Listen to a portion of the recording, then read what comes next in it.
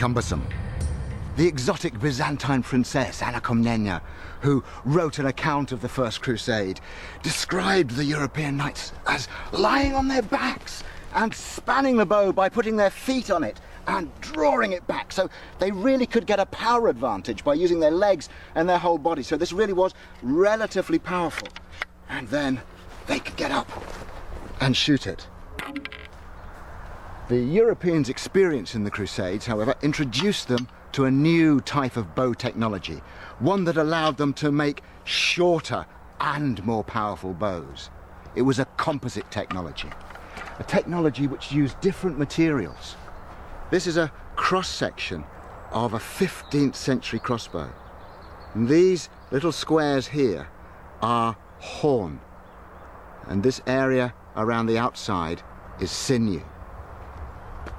Horn is a material that is good for compression, takes great compressive strain, and that is the power of the bow. To hold it in place, they used sinew. This stuff, it's like the neck tendon of an ox. But if you hammer it, then what happens is you start to get something very fibrous. It really becomes, the more hammering, the more fibrous it gets, in fact, until it gets like this. Just like modern fiberglass matting.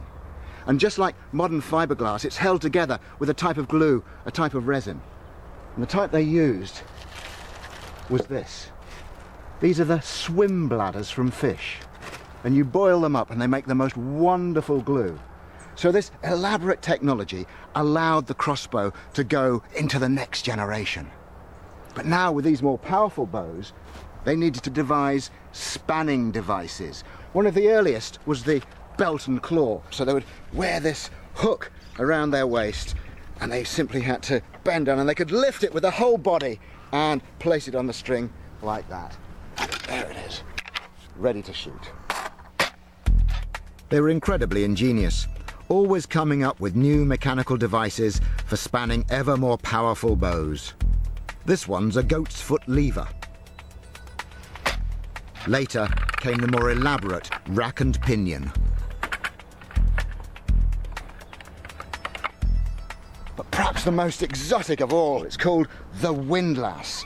And it really is a fairly time-consuming business. You've got to really wind this up, but it does enable you to use bows of mighty weight. This really will span a very powerful bow, and by the 15th century, improvements in steel technology allowed bows to be made with steel prods, and they were the ones that packed by far the mightiest